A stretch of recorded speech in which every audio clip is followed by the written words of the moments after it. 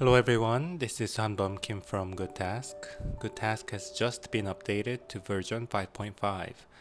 This update includes new Today page, Goals page, templates, and more.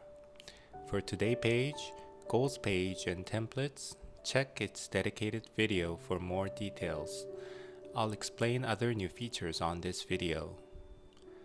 From version 5.5, you can now see attachments and rich links directly on the list. Links and attachments are directly tappable and will be open as you tap it. For multiple attachments, you can swipe left and right to move between attachments. You can set options to display the link and attachments in Settings, Appearance, Task Display.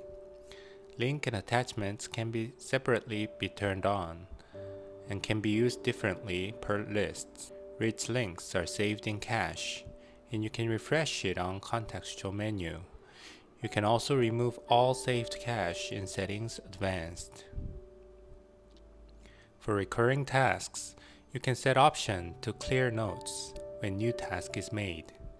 Default is off, which carries the notes field. You can also set option to always match alert and due date.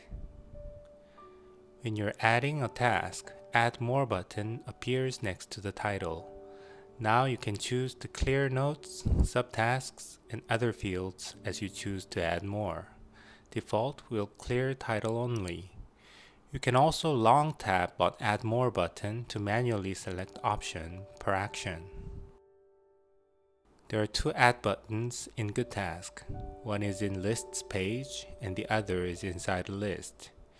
You can set option to make the button show options or add task directly. Long tap on the button will behave oppositely.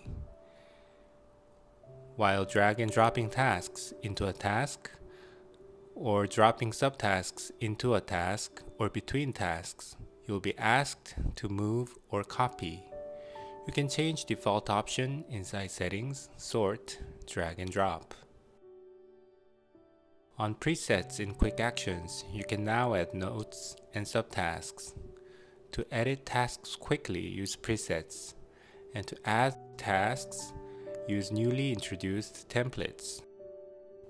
On this update, new option is added to select range for syncing completed tasks.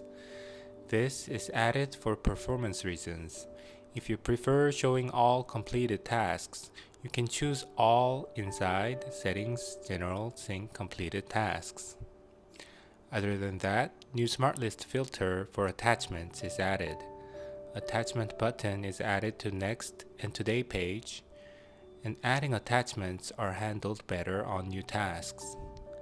That's about it, and hope you enjoy the update. Thanks.